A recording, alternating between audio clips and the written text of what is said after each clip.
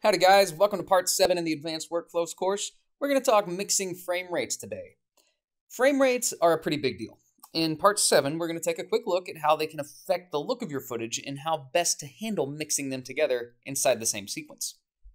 So a frame rate or a time base determines how many frames are in 1 second of video.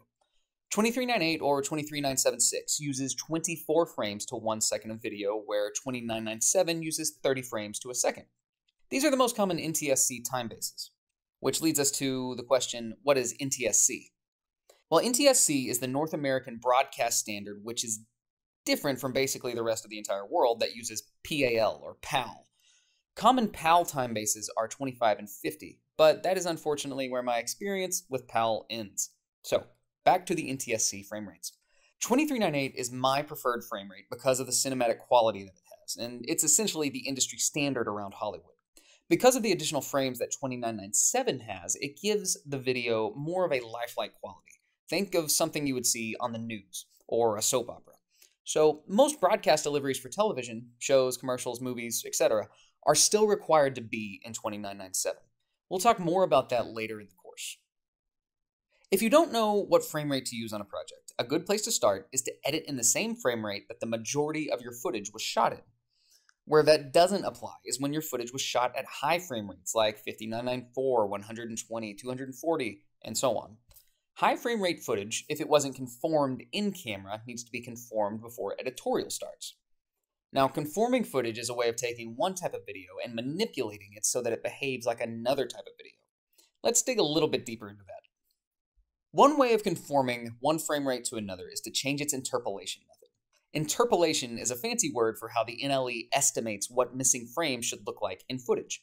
But wait, where did our frames go? Why are we estimating frames? Well, missing frames happen when changing the footage timing, like adding 2398 footage into a 2997 timeline. For a 1 second clip, the 2398 footage is 6 frames shorter than a 2997 clip. So our NLE, Premiere in this case, needs to make up for those missing frames by interpolating them. Another instance when this occurs is when footage is intentionally slowed down or sped up in an edit. Now in Premiere, we can choose the interpolation method we want our footage to have clip by clip via the clip speed duration tool. Or we can change the interpolation of an entire sequence when we're exporting.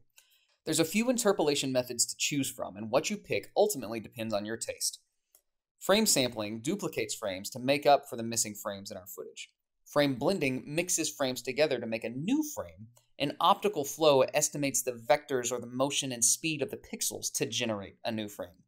The best way to learn the differences between these three methods is to honestly just play around with them and see how they affect your footage. Different clips and different action within the clips is going to change how these methods look.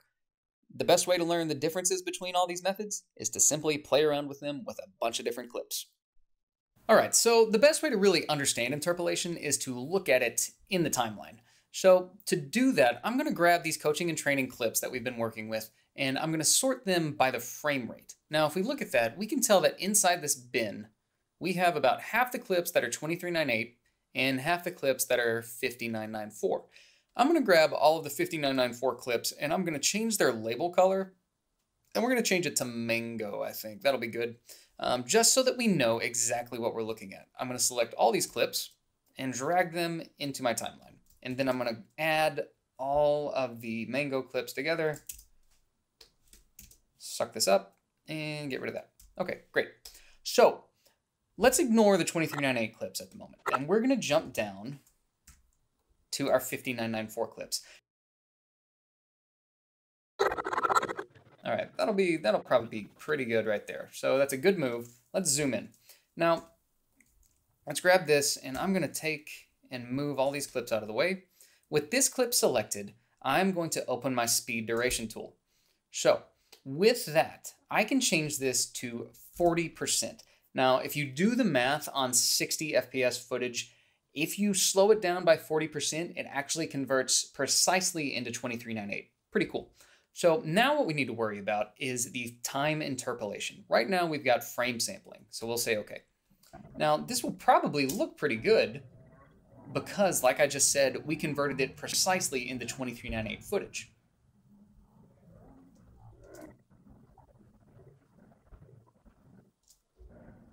And you can see how it's playing back much slower than before, but it's still really, really smooth. Now, what if we go to one of our 2398 clips? So let's find another clip with some good action that's 2398.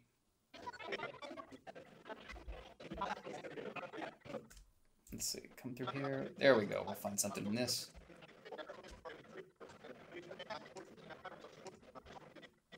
Even that little move right there will be good to demonstrate this. So I'm going to add an edit, jump in, move these clips down a little bit so we have some room to work, jump back into my speed duration tool, and I'm going to change this to 40%, and let's see what happens under frame sampling. Say okay.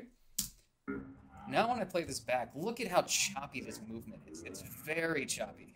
And that's because there's no additional frames to actually work with inside of Premiere. So Premiere is duplicating frames, which causes that choppiness.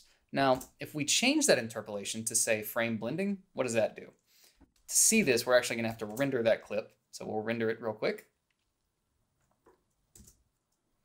And now play it back.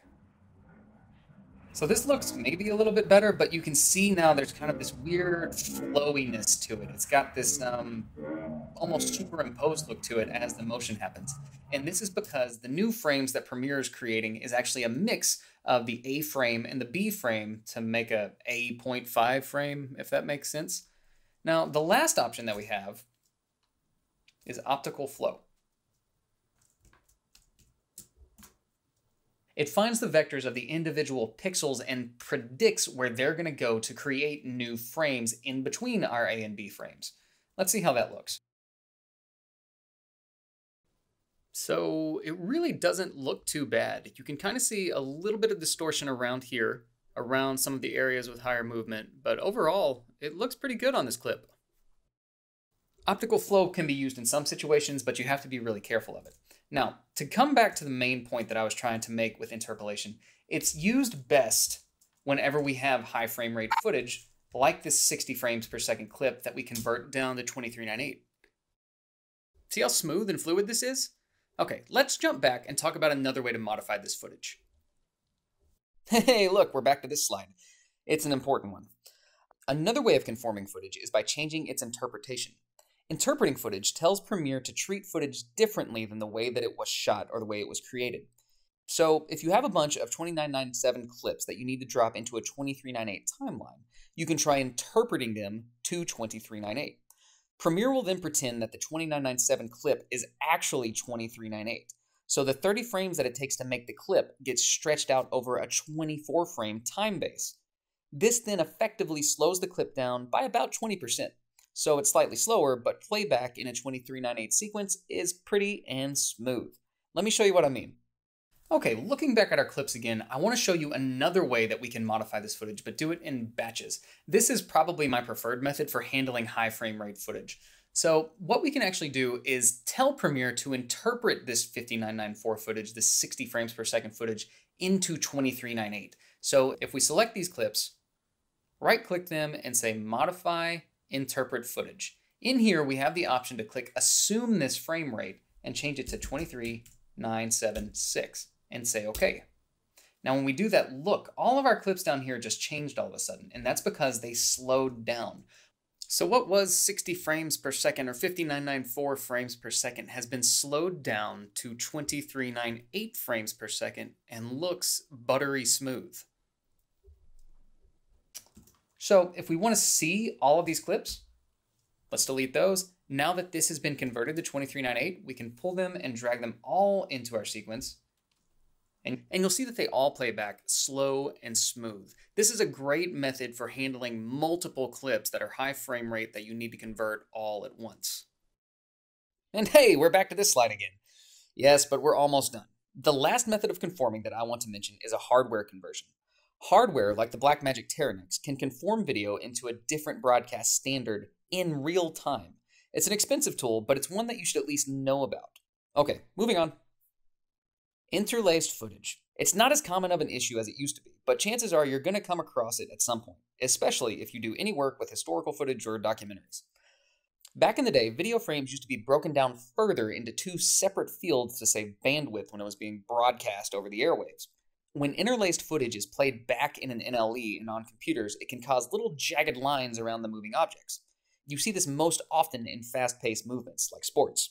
Modern NLEs have ways of removing or at least reducing interlacing. In Premiere, you can do so by jumping into the Clip menu and clicking Video Options, Field Options, then choose a de-interlacing method. Personally, I found out that flicker removal works the best, but this really is clip dependent, so try them all to get the best result. So we're going to jump in and talk about this clip real quick. It has nothing to do with the rest of the project, other than that it's interlaced. So what exactly is interlaced footage? Well, if you look at my cursor and follow around these black edges of these people out in the water, you'll see we have these little jagged lines. Now, if we play through, it's not super noticeable. We can play it back and it's okay.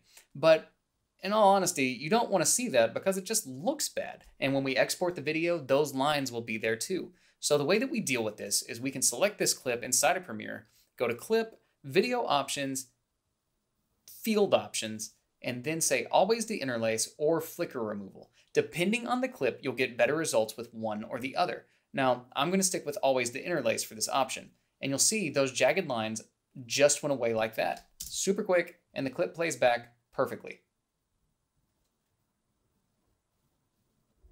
Cool. All right, next up in the Advanced Workflows course is learning how to work with transcripts, scripts, and editing interviews. See you in Part 8.